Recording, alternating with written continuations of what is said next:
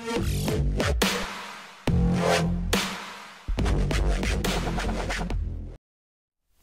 guys, this is Howard Ubertech, back with another video. Today's video is going to be how to upgrade the support sleeve for your VP9.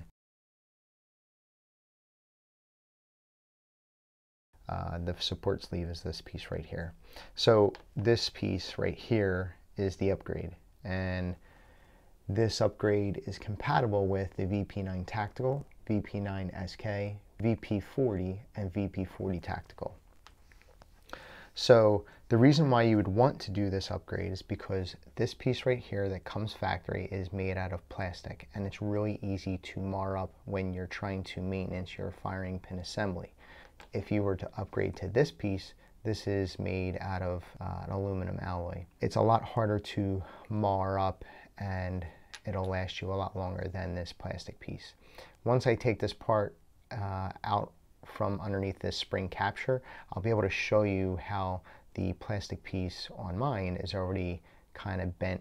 That'll be a good example of why you want to do this upgrade. So before we get started, I like to ask everybody to please subscribe. Every subscriber helps. Now let's get back to the video. For you guys at home, you're going to use the slide to take this firing pin assembly apart. I'm going to use an armor's block, so this way everything can stay in frame. So if I do this, you could see everything fine. You're going to take this piece right here, that little nub, and that's going to go into this channel right here. This hole and this piece right here is going to go just like this. And see how that piece goes right into that channel? It's going to go all the way down, and then what you're going to do is this part goes onto the table just like that. And then from here, you're going to do everything I'm going to show you how to do right from the armor's block. Doing it from the slide is a little bit easier because you don't get as much wiggle and everything pretty much stays in place. But again, the only reason I'm using this is just so you guys can see everything in frame. Let me show you exactly what we're trying to accomplish. This piece right here around the tip is two pieces. They're like two cups, and they look like one piece here, but they're not. They're two halves. So we need to remove the two halves once we compress the spring downward. And then once we do that, it'll release the spring, and then we can finish the upgrade. So what I like to do is I like to get a paper towel, something like this, fold it up, and I like to wrap it around the top and squeeze and pull and push downward. The reason why I use the paper towel is because it gives me a little bit more friction, a little bit more grip, because I find that the spring is pretty slippery. So when I'm trying to pull this down, it just slips right through my fingers. So I'm going to use the paper towel to give me some more friction. So it's going to look something like this.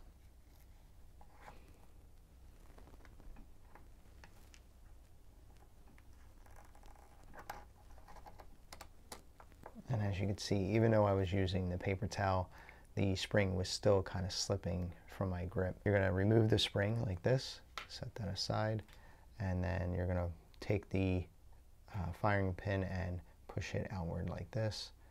And you're going to be careful because there's a spring in there, as you can see. So this is the piece that we're upgrading here. This is also the piece that you're going to compress or push on when you're trying to remove the firing pin assembly. So you put something like this in between here and this piece. Let me show you what it looks like. So normally it's like this when it's inside your slide. And so what you're doing is you're putting this piece in here like this, and you're compressing down. And when you do that, because there's a lot of spring tension, and this is just plastic, you can see right here how it's getting all marred up and it's getting bent. Because once you upgrade to something that's aluminum, this won't bend and get marred up as easy. So that's the reason why we're doing this upgrade. Take our new upgraded support sleeve, and we're going to put it on just like this.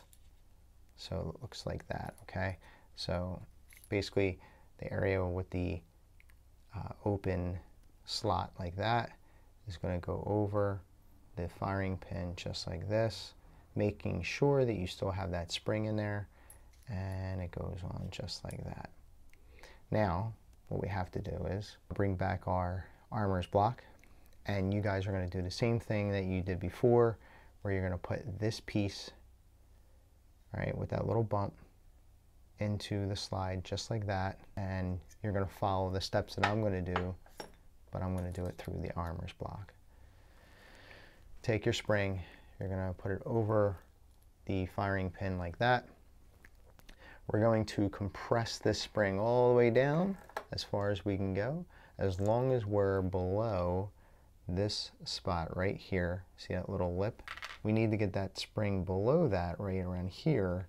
And the reason why we need to do that is because we have these two cups here that we have to insert. And you can see these two cups, once they're together like that, they make one whole collar. And so the goal here is to get these underneath like this. So it's going to look something like that. This spring will be between here and here, okay, compressed. So that's the goal, and I'll show you how to do that. So what you're going to do is put the spring over the firing pin just like that. I'm going to use another piece of paper towel.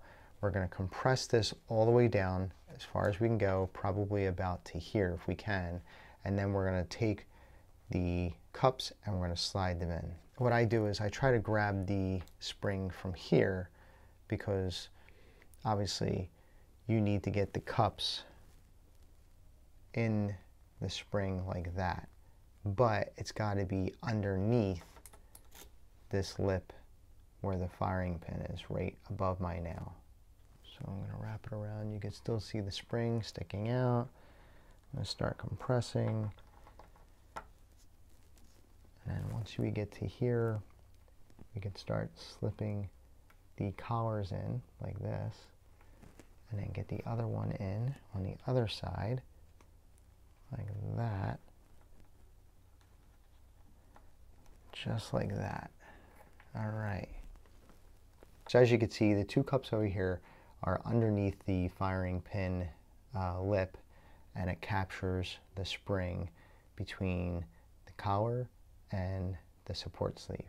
And this is what it's going to look like once you have it installed. And the next part after getting the new upgraded support sleeve on is installing it to the slide. So you're going to take this portion right here and you're going to put it into this hole right here where I'm pointing to, right there, and it's going to go in just like this. This piece that's sticking up here will go into this channel right here, just like this. It slides in. So next thing we're going to do is we're going to take the back plate, and this lip right here and this lip over here are going to get inserted to this open area and that open area, just like this. So I like to line it up, put my thumb against it just like that. So this way, now I'm ready. So when I get this piece right here compressed downward, then I can just push forward with my thumb and then the plate will go back in place. What I'm doing here is I'm taking this piece and I'm pushing on here, on this lip, I'm pushing downward. So this way I'm compressing it. This part right here stays on the table just like you did for the disassembling of the firing pin. So it's going to look something like this. So push down and then push forward with your thumb, just like that, and that's it. You hear that click and it's installed. You have successfully upgraded your support sleeve for your firing pin assembly. So guys, if you thought this video was helpful, please give it a big thumbs up. If you haven't already, please subscribe. Every subscriber helps. Thanks for watching my video, and I'll see you in the next one.